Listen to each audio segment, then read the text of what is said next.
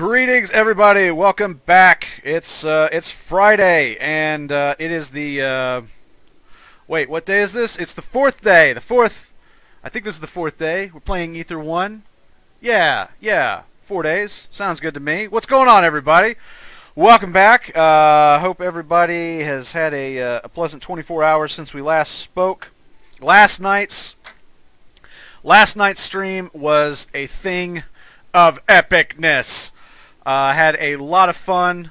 Got through the industrial area of the game, which is man, that thing it's no motherfucking joke, pal. And it was really cool. I had solved a lot of the puzzles there in my first playthrough back when I was reviewing the game, and but there was a couple I hadn't. And with a little bit of cleverness on my part and a lot of cleverness on the part of the mighty Axeheads watching at the time, we prevailed. So we're going to pick up where we left off last night, and we're going to see how far we can get through all this. We are currently in the we're in the village. We go back to the case here. Let's see. We've got half of our projectors restored. We got all the ones at the harbor.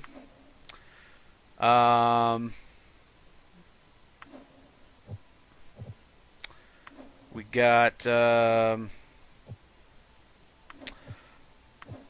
the ones at the industrial center.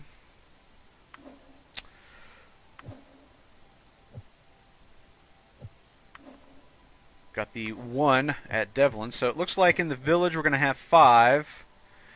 And then there's another area of the game that we haven't quite made it to yet. That would be the Brimcliff Mines. And when we interviewed James Burton, one of the developers at White Paper Games, who created Ether 1, he said that was more of an Easter egg. He said a lot of people finish the game and never go there. But me being the completionist whore that I am, that ain't going to stand, man.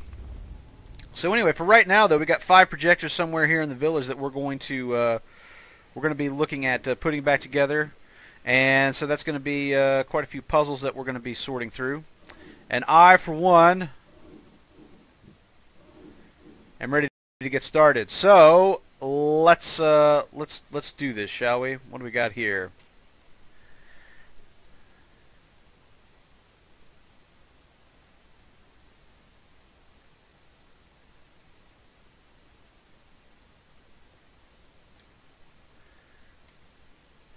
Now this section of the game I have not played through as much as the other two. I've only been through this area of the game one time, and it wasn't the most thorough one time over, if you catch my meaning. So this is going to be interesting for me. There's going to be a lot here that I probably missed the first time, and I'm going to be trying to work it all out this time. So let's see. For those who have not watched me play Ether 1 before, a little bit of background on the game. This is a first-person adventure title, again from White Paper Games in Manchester in the UK. Just came out this week, and it is it's a game that has a lot of really interesting things going on in terms of the narrative. In terms of the gameplay, it's a puzzle game primarily. Although interestingly enough, there's that clock again from the Batman animated series. Interestingly enough, the way that the game is structured, it is in fact possible to play through the game without solving any of the puzzles. If you just do some exploration, you can basically pick up the I suppose, you know, it's kind of a maybe a checkpoint is a good way of thinking about it. But you can kind of explore through the game, go through, hit the various checkpoints, and you can progress that way without doing the puzzles. The puzzles are optional, but man, who would ever want to play this game and not do the puzzles? They're so fun. they're also very unforgiving, which is simultaneously what makes them fun, and also really, really, really, really frustrating at times. Because as I have said when playing this game earlier in the week, it does not hold your hand very much. This is a game that puts a lot of things out in front of you and just really leaves it up to you to sort through, which can be a little frustrating, but it's also so rewarding. It's so rewarding when you do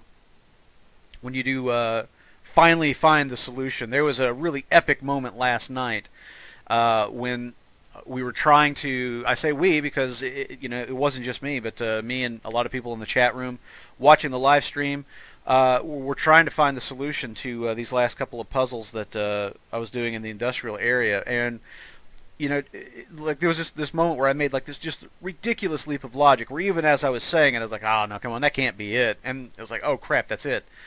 And those eureka moments are so great. And if video games are, I suppose any medium can do this, but video games especially, there is kind of there's a bit of a vicarious thrill aspect to video games.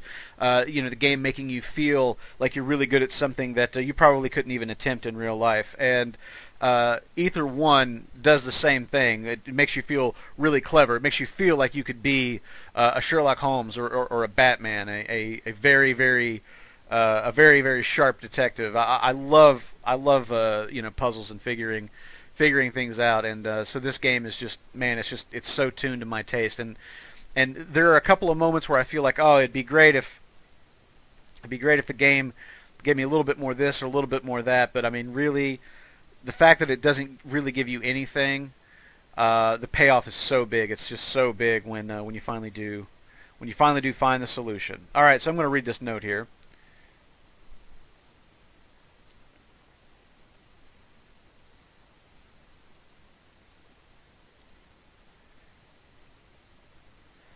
Chris, yeah, Chris. I'm trying to remember what's Chris's last name. Fletcher. There's a Chris that's mentioned in one of the other notes, one of the earlier notes that we found back in the harbor. I apologize for what just happened and for what we've done, but I did tell you to be gentle in there. There's no use blaming each other, though. It's clearly no one's fault. I just hope you're okay. And now that you have the artifact, ready to press on. Our goal hasn't changed, and we best move along. Alright, so as I was telling you, you can play this game and in fact not solve the puzzles. To progress through the narrative, all you really need to do is you need to explore and locate these ribbons. There are 8 in each area, these memory ribbons. When I was a young doctor, there was a lot that I thought I knew, and there was little I wouldn't have done to prove myself. Ambition, something I had in abundance, and has always pushed me to the far corners of science. I'm aware that some of these procedures are a little experimental in nature, yet surely it's right to sacrifice a few for the majority. Sounds rather ominous, doesn't it? Phyllis is an interesting character. This disembodied voice instructing you, telling you what to do, where to go, and in the same, or probably because of Gladys, I don't really trust her. So I suppose maybe a bit of a refresher might be in order for those who are just. Actually, I'm going to put that on a higher shelf. For those who are just joining us, who have not seen anything of the game before, the premise of the game is that your character, who thus far has only been referred to as Restorer, your character is, I suppose, a mental healthcare professional who is working in some sort of with some sort of experimental technology that has allowed you to dive into the mind of a woman named Jean, who is suffering from dementia, and ostensibly your goal by diving into her mind is to repair her memory, repair the fractured parts of her memory, restore her. And there's there's some other forces apparently at work. Phyllis is out in the real world. She's the scientist who set all this up, but she's also got people that she answers to that have been referred to as observation. Observation called down and they want this. Observation called down and wants to know this. That kind of thing. So there is a little bit of a Matrix quality, I suppose. There's a real world out there somewhere. But the world that we're playing through, the world of the game, this is the psyche. This world has been put together from the memories of the patient, Jean, who we are trying to cure. All right, chat room's alive. Let's see. Is it normal that there's a black square at the top? Is your webcam accidentally off? I have black. Maybe cam. Yes. For some reason, let me see. Let me check the. Yeah. For some reason, although Shadowplay never used to do this, but for some reason, every time I switch on Shadowplay now, it always tries to switch on the cam by default. And I don't know why. I don't have a camera connected, and I don't have that. I've checked the options in Shadowplay a few times, and I don't have a. I don't understand why it's happening. But anyway, yeah. So there's a black square in the upper right. That's my bad. I just got to remember to turn that off now from now on. So anyway, thank you for the heads up. What's up? Hey, by the way, I finished last night's stream earlier today and noticed that you might have typoed the safe code in the mill manager's office. Okay, what? Well, I tried like 3 different codes.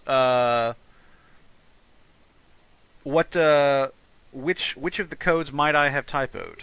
I think I tried 1909. I think I tried 0427. I think I tried 1845.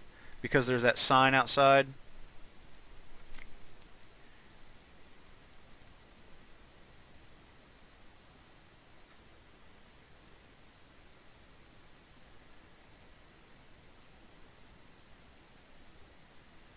Yeah, Chris Fletcher. That's what I knew it. Yeah.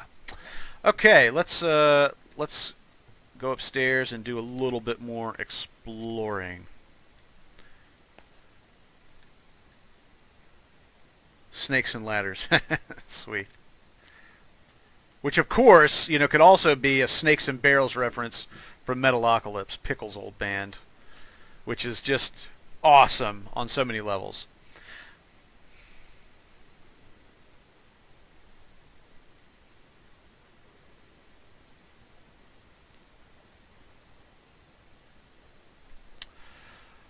Battle McStruggle, back again. What's going on?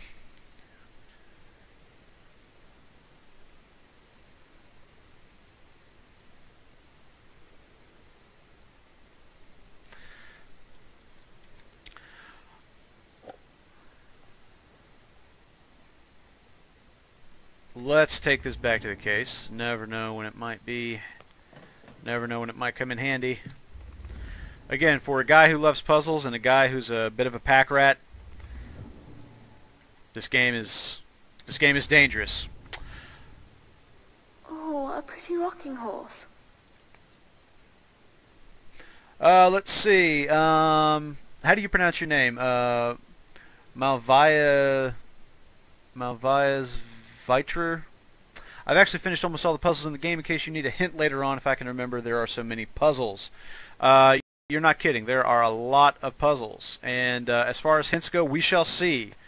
I do enjoy the challenge of figuring them out. Although one of the big puzzles from last night, I was really stumped on, and somebody in chat made the suggestion that broke through and allowed us to complete the industrial zone with 5 out of 5 projectors solved. MV, all right, that sounds awesome. Jazz, all I can hear coming from his room is his damn jazz record.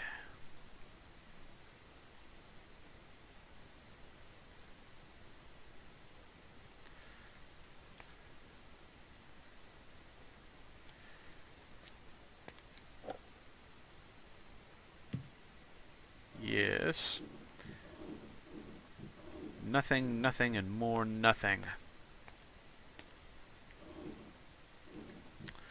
Alright, the search continues.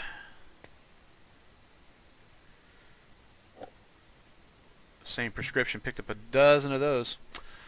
Let's see. Human Metal is asking, am I the only one who is experiencing severe hiccups on the stream? Everybody sound off. How's the quality? How's the stream going for everybody? Are we having problems overall, or is that just Human Metal?